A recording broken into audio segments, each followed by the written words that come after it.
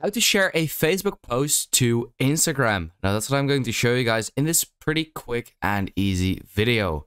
So let's get started right away. So the very first thing that you want to do is open Instagram itself. Then go to the bottom right, so your profile, and then click on the three lines at the top right. Go to the settings, scroll all the way down until you see Meta Accounts Center. Click on there, and here you want to add your Facebook account. So I'm going to click on Add Facebook Account right over there. And here, this is the Facebook account that I want to connect.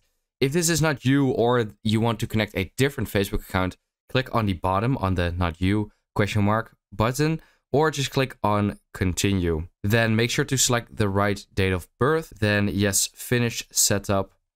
And once you've done that, I have now connected my Facebook account to my Instagram account, as you can see. Then what you want to do is simply go to Facebook, then create a new post. So let's say this is the post that you want to add, and then just put a caption to that. Oh, whoops.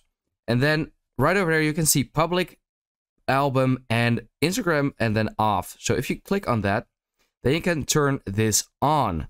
So now when I turn this on, it says always share your posts and stories to Instagram.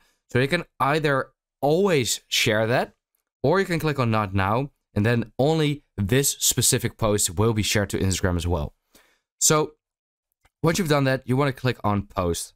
And then I am now posting it to Facebook. And then if we wait a little, then we should be able to see this on Instagram as well. So now it is here posted on Facebook.